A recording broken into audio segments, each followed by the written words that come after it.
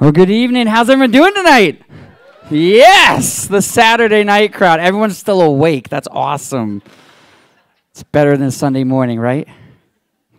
Careful. Okay. Man, we're so glad you guys are here this morning. Go ahead and turn in your Bibles to, this evening.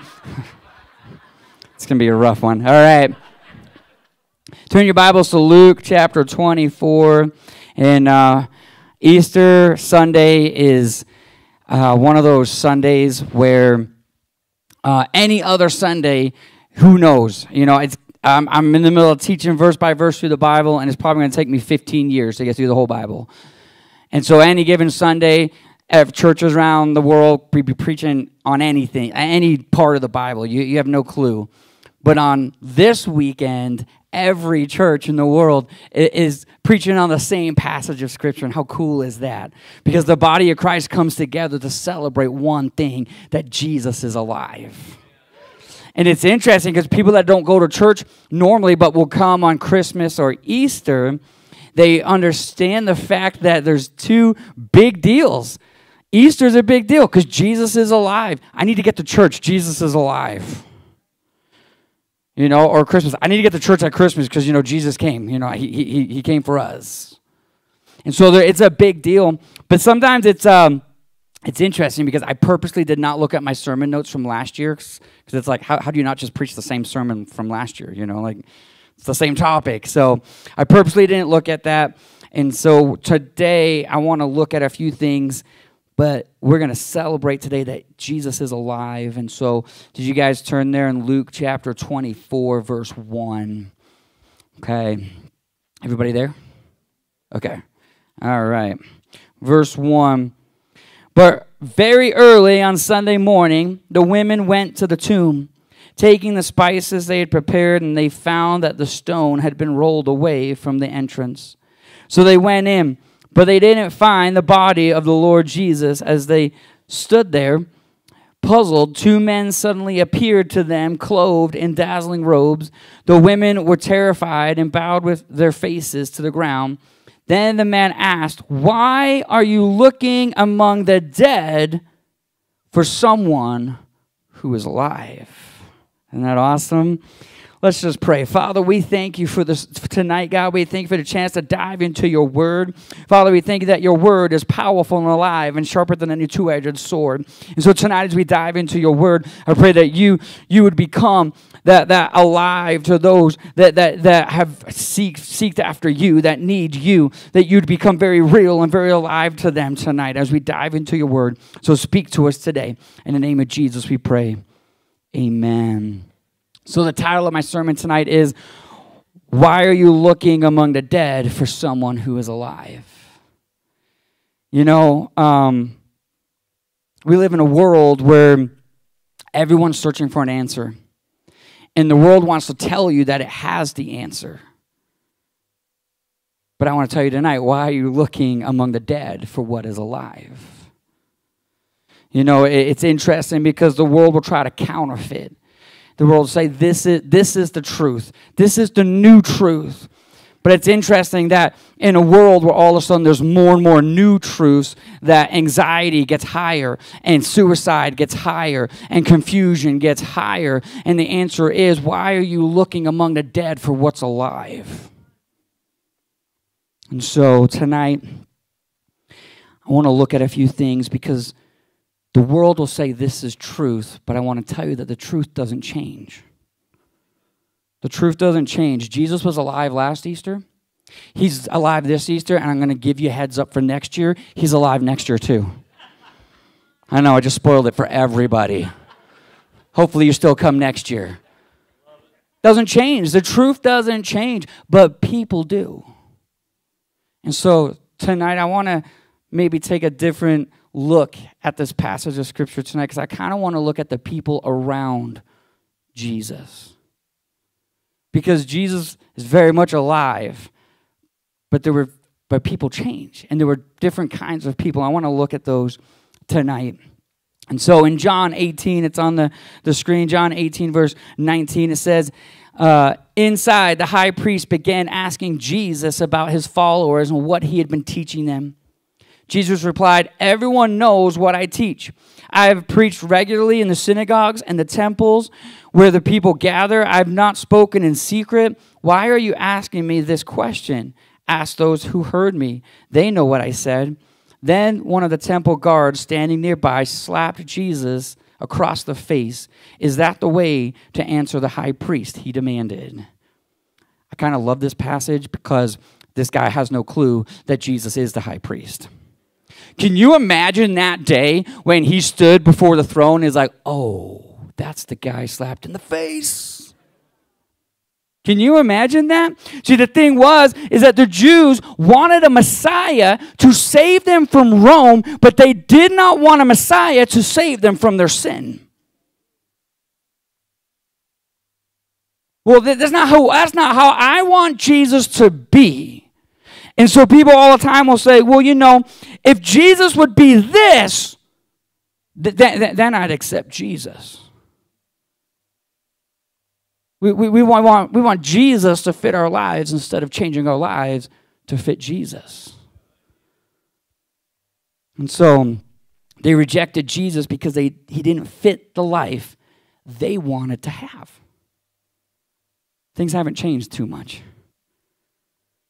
And so the answer you're looking for will not be found among the dead. And the question for you tonight is, who will you be? So person number one tonight, we're going to look at 4 different people tonight. Person number 1, the person who rejects Jesus because he isn't who they want him to be.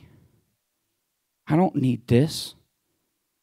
Why can't I live my life the way I want it? If God is love, then I can do whatever I want. I'm not going to change anything. And what we really do is we slap Jesus in the face. How dare you interfere with my life and tell me I have to change anything in my life? And we don't realize we're trying to make Jesus alive in a world that is dead. And it doesn't work that way. Why are you looking among the dead for someone who is alive? See, you want Jesus to be all of these things. We want Jesus to celebrate our sin. But you won't find the one who's living among the dead. You won't. Yeah, but I'm a good person. You won't find the one who's living among the dead. And so, let's take a look at John chapter 20. In verse 24, it says, one of the 12 disciples, Thomas, nicknamed the twin, was not with the others when Jesus came. They told him, "We have seen the Lord." But he replied, "I won't believe it unless I see the nail wounds in his hands and put my fingers into them and place my hand into the wound in his side." See, Thomas was a person that spent time with Jesus. He saw all the things he could do. He saw the miracles. He saw everything. He saw everything that Jesus could do. But all of a sudden, his Messiah, his Savior, was brutally murdered. And all of a sudden, his faith was shaken. He said, "I don't believe it. There's no way. I'll believe it when I see it." And tonight, maybe that's you. Maybe your faith has been shaken. You believe in God. And people ask the question all the time, why would God let this happen? Your faith is shaken. In Hebrews 11:1, it says, "Faith shows the reality of what we hope for. It is the evidence of things we cannot see." See, seeing isn't believing. Believing is seeing.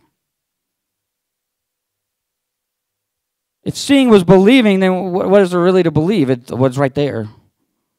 Well, if God was real, why wouldn't he just make himself known? Has your faith been shaken?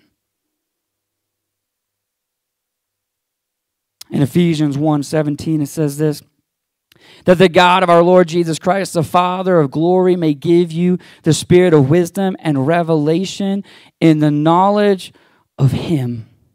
the eyes of your understanding be enlightened, that you may know what is the hope of his calling, that are the riches of the glory of his inheritance in the saints, and what exceedingly greatness of his power towards us who believe. Towards who?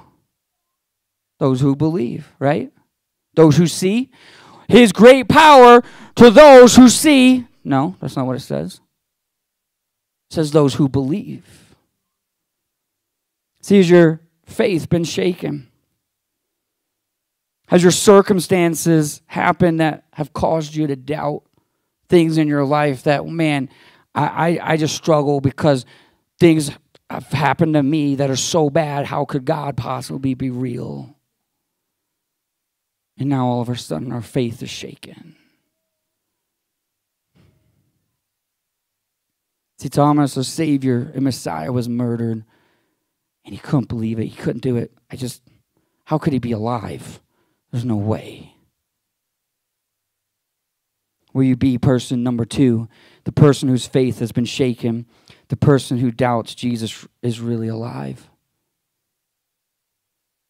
The person who doubts that God desires to have a relationship with you, that God desires to have that has a future and a plan for you, that God desires to forgive you for everything and say, hey, I'm called you out of darkness to be in the light. Just leave that behind. Let's go. Is your faith shaken to where you say, how could that be?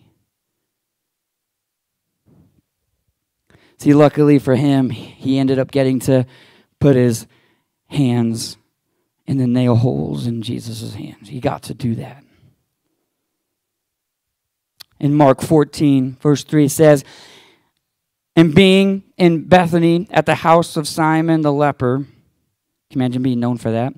As he sat at the table, a woman having an alabaster flask of costly oil of spikenard. Sounds wonderful. Spikenard.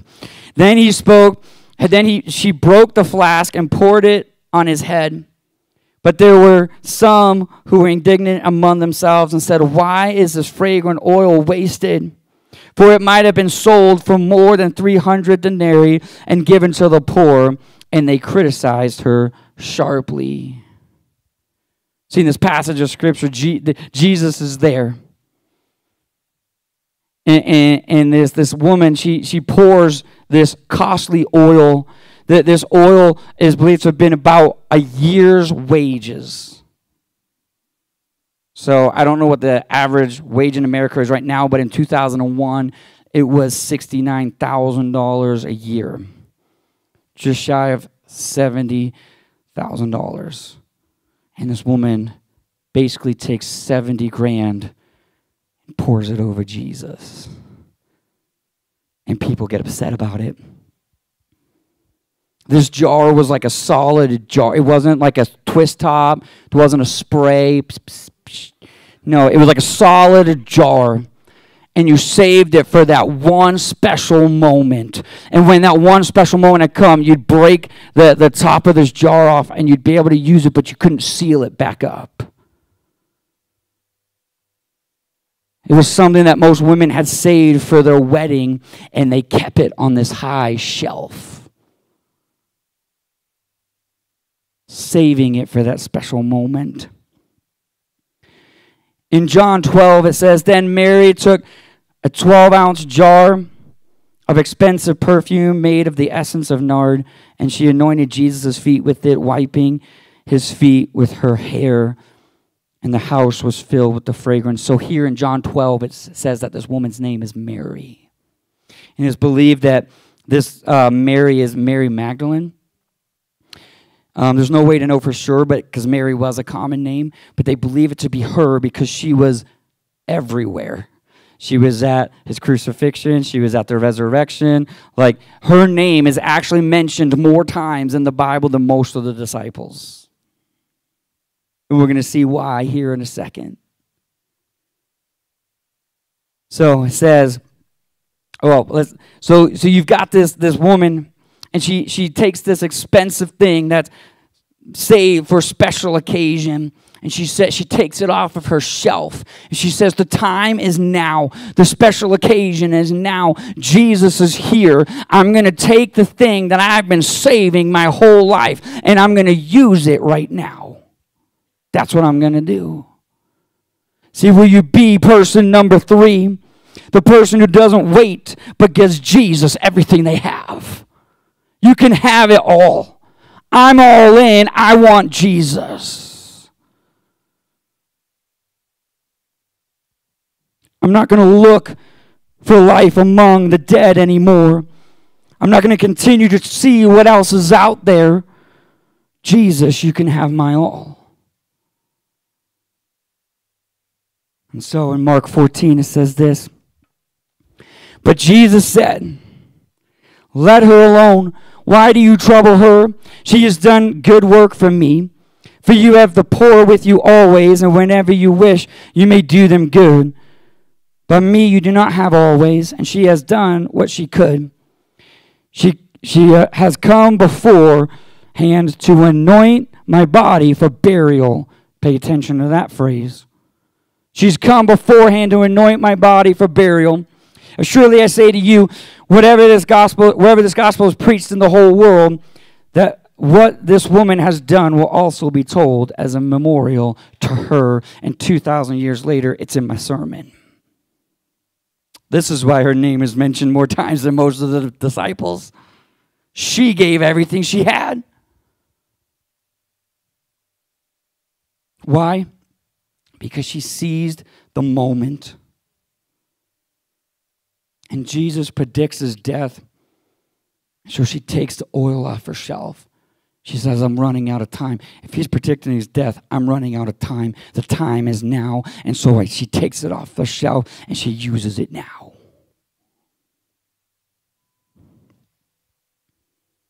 In Matthew 28:1, it says, now after the Sabbath, as the first day of the week began to dawn, Mary Magdalene and the other Mary came to see the tomb. So now we get back to the first verse, and she's there at that moment too. In Luke 24:1, it says, but very early that Sunday morning, the women went to the tomb, taking the spices they had prepared.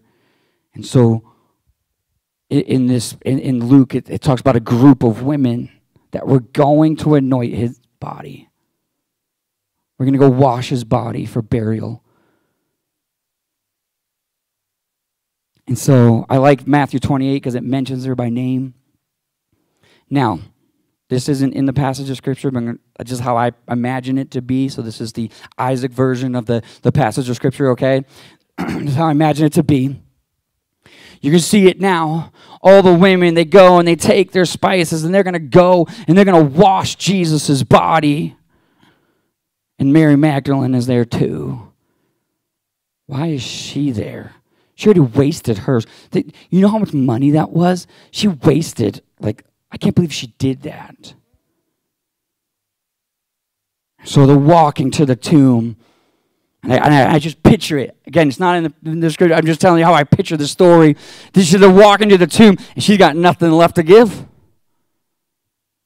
She's like, I got nothing left to give. And all the other women's like, they got all their stuff. They're ready to go. They're carrying it. They're going to go wash Jesus' body. Man, I don't even know why she's there. You wasted yours. And then in Luke 24, verse 2, they found that the stone had been rolled away from the entrance. So they went in, but they didn't find the body of the Lord Jesus. As they stood there puzzled, two men suddenly appeared to them, clothed in dazzling robes, and the women were terrified and bowed their faces to the ground. And then the men asked, why are you looking among the dead for someone who is alive? In Matthew 28, it says, the angel answered and said to the women, do not be afraid, for I know that you seek Jesus who was crucified. He is not here, for he is risen. And he said, come and see the place where the Lord lay. The trip back had to have been different from the trip there. Why is she with us? She wasted hers. She has nothing left to give. On the way back, Mary Magdalene's like, I got nothing left to give. Woo! You wasted your chance. He's gone. He ain't there anymore. You better go put your spikenard back on the shelf.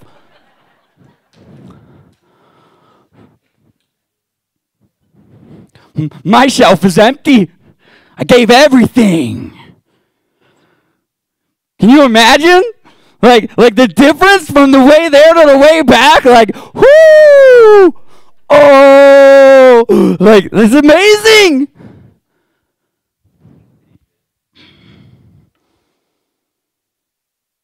See, the other women were too late. They never got to give everything to Jesus. They waited too long.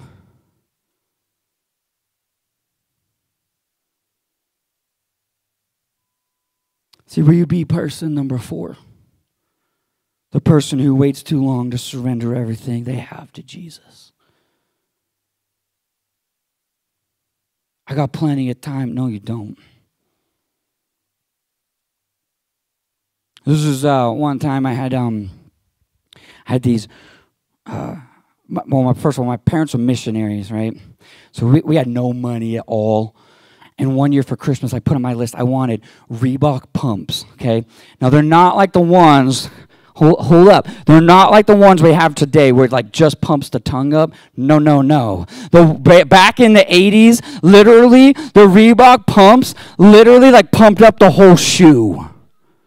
You didn't even tie your shoelaces because you just went, and nothing wasn't coming off. It was awesome. And then when you need to take your shoe off, they had a little button. It was like, well, you just sit there all day. And I remember because my parents didn't have money to buy me these shoes. Anybody else have those shoes? Just me. I'm the only cool one in the room. That's the first time ever.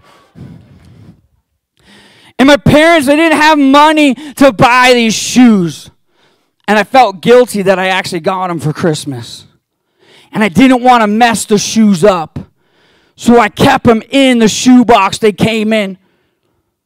And every once in a while I'd wear them around the house, but I didn't want to mess up these really expensive shoes.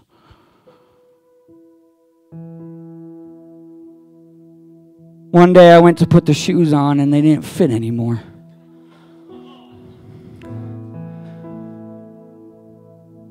I waited too long because I left them on the shelf.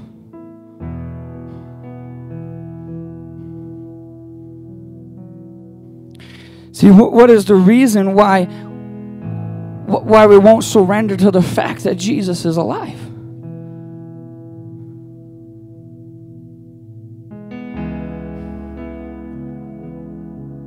Does he not fit the way you want it to be? Maybe the way you want it to be is wrong.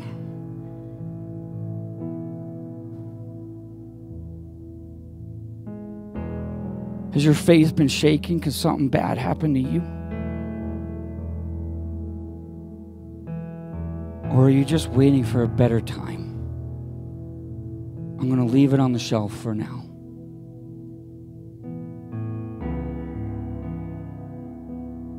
And so in Matthew 28 it says, and go quickly and tell his disciples that he is risen from the dead. And indeed, he's going before you to Galilee. There you will see him. Behold, I have told you. So they went quickly from the tomb with fear and great joy, and they ran to bring his disciples word. Can you imagine how fast they were running? Go! We're going to see Jesus! Run! Go, go, go, go, go, go! See, some of us are ashamed to run in public. Anybody? Just me? When you're at the airport and you're a full-grown adult and you know you're late and you're like, I look so dumb, and you're like running through the air. Just me? I'm the only one that can't run, apparently. You get to your gate and you're like, And like you're dripping with sweat. And you're like, this is so embarrassing. I feel bad for the person who has to sit next to me. Man, they must have ran. I don't care what anybody thinks. I am running to Jesus. Go, go, go, go, go.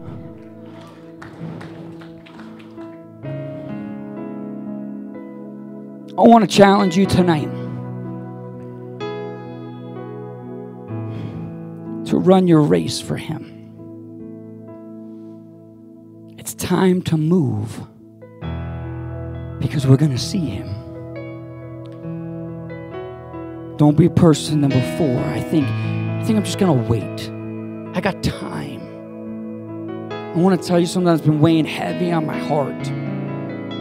When I was sick a couple weeks ago, I just laid in bed and I was stuck on one verse in the Bible, one. And it was this. Matthew 24, verse 32. Now learn this parable from the fig tree. When its branches are ready to become tender and it puts forth leaves, you will know that summer is near. So also when you see all these things, you will know that it is near at the doors. Surely I say to you, this generation will by no means pass away until all these things take place. Jesus is talking about end times. And the disciples thought, oh man, like they're waiting for Jesus to come back. They thought He meant their generation won't pass away. But I want to tell you something, that the fig tree in the Old Testament always represents Israel. Always. So when Israel becomes tender and puts forth leaves, when life begins to spring forth in Israel, when they appear to be dead and come back to life. See, Israel was all no more until 1948, and Israel became a nation and they began to spring forth. I want to tell you right now that generation is 75 years old. Everything in me believes that generation will not pass away. I want to tell you tonight, I would not leave everything you have on the shelf any longer. I would not. I would not. If anything, listen to this. If anything, play the odds.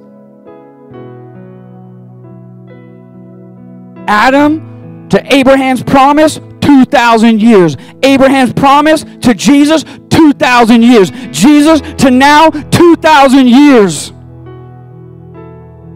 It would be odd for God to be like, I'm going to do nothing this time. At least play the odds. What is the reason why we've left everything on the shelf? I'm not going to choose Jesus today. No, I'm not going to do it. Why? He doesn't fit your life?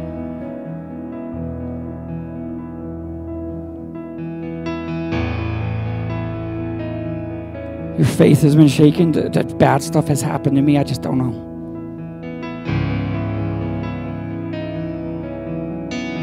Or you just think I got plenty of time. I challenge you for you tonight is be Mary Magdalene. I got nothing left to give. Just you better go put your stuff back on the shelf. I gave Jesus my all. Are you willing to give Jesus your all?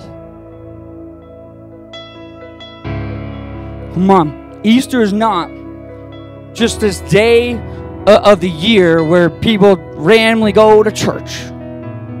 They randomly go to church because they're going to hear the truth that He's alive, and you won't find among the dead what is living.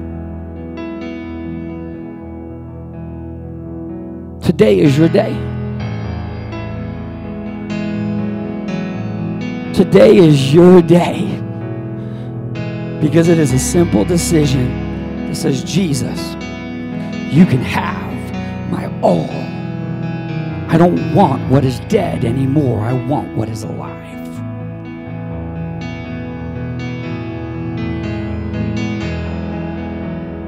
run your race, because we're going to see him. And we're running out of time. We're going to sing a song one more time. If you guys will stand with me tonight.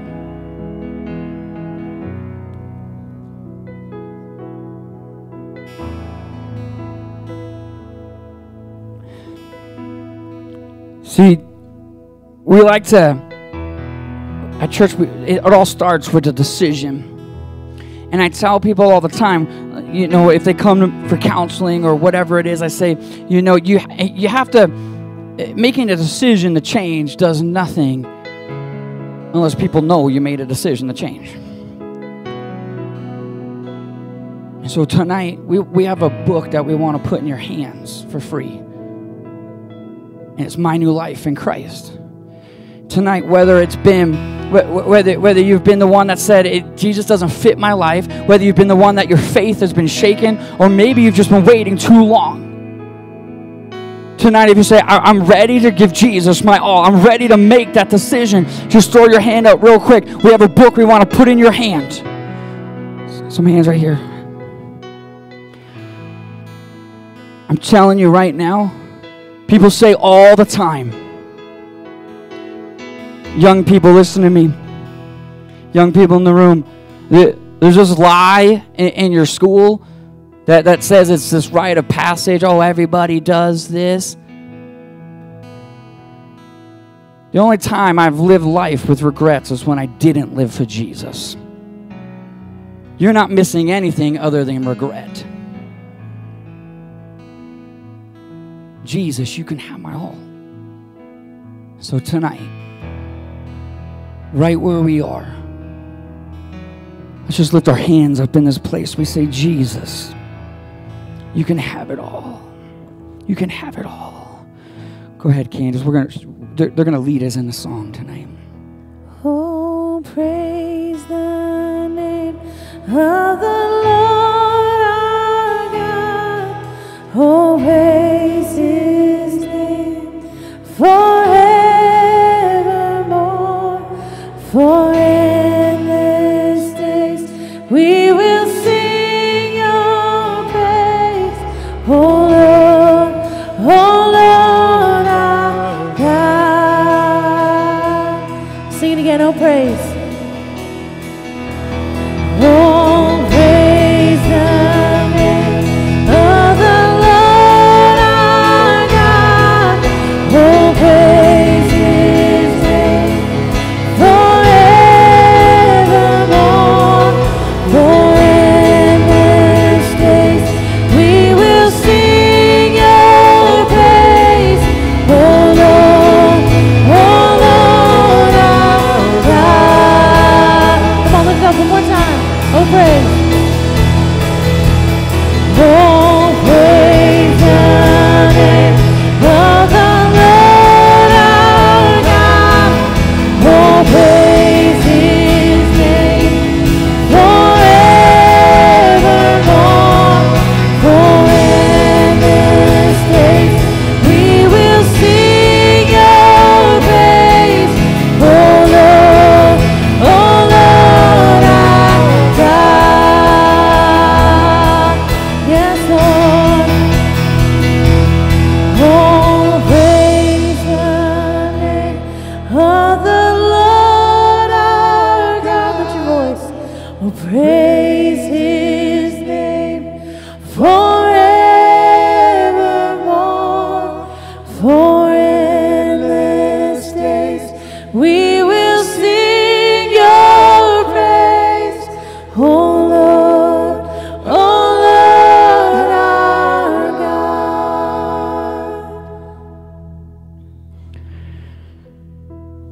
Tonight we're making decision.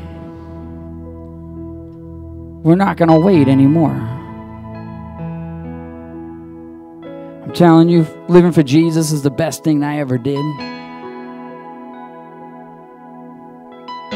A life free of fear and anxiety and just worry and confusion, and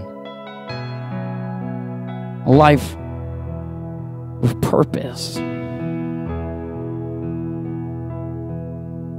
And I want to encourage you tonight, if my prayer team would come up as we are ready to leave. But, you know, I always tell the students, don't leave this place the same way you came. That's just dumb.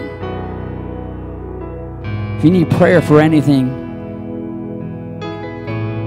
whether it be work-related, health-related, whatever it is, you need prayer for anything. Our prayer team is up here. We'd love to pray with you.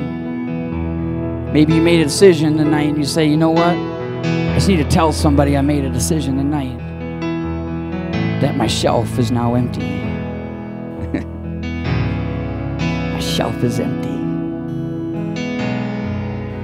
If you didn't get a book and you wanted one, just throw your hand up real quick. Our ushers we're still here to get you one.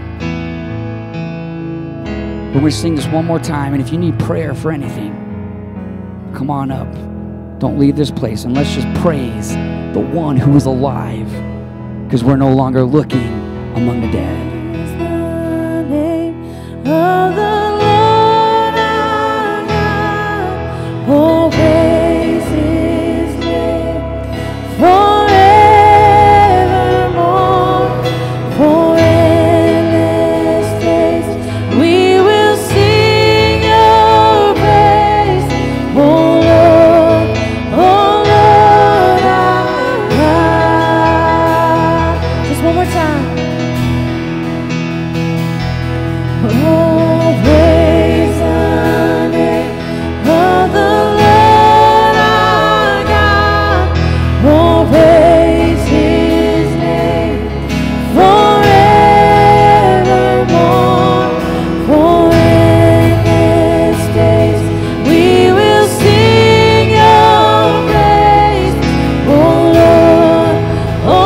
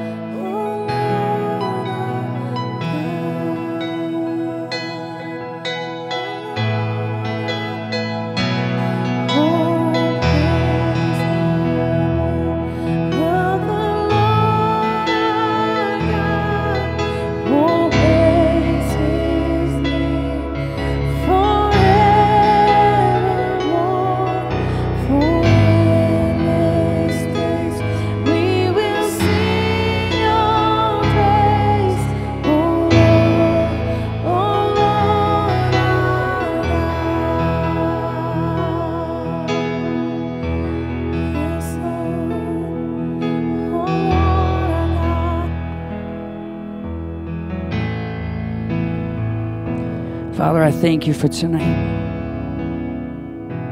I thank You that Jesus is alive. He's alive.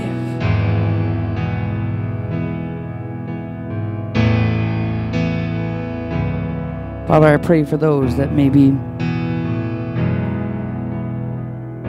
weren't ready to empty their shelf.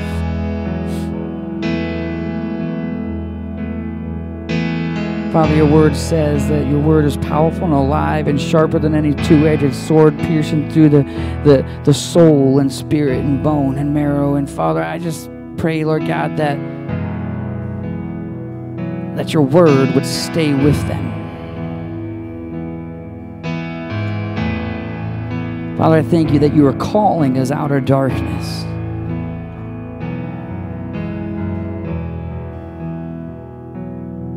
Father, I thank you for the lives that are changed today. Those that said, I'm making a decision. I'm not waiting any longer. Father, your word says that if we draw near to you, you draw near to us. That if we seek, we will find, and the doors will be opened. So, Father, I pray for open doors for those that are seeking you. In the name of Jesus, we pray. Amen. Do you want to share something real quick before we go? No? All right. Well, we're glad we're glad you guys are here tonight. We love you. Like I said, if you made a decision tonight, make sure you tell somebody. And if you needed a book and you didn't raise your hand and get one, our ushers are in the back. They would love to give you a book. And so you guys have a blessed weekend. And don't forget, He's alive.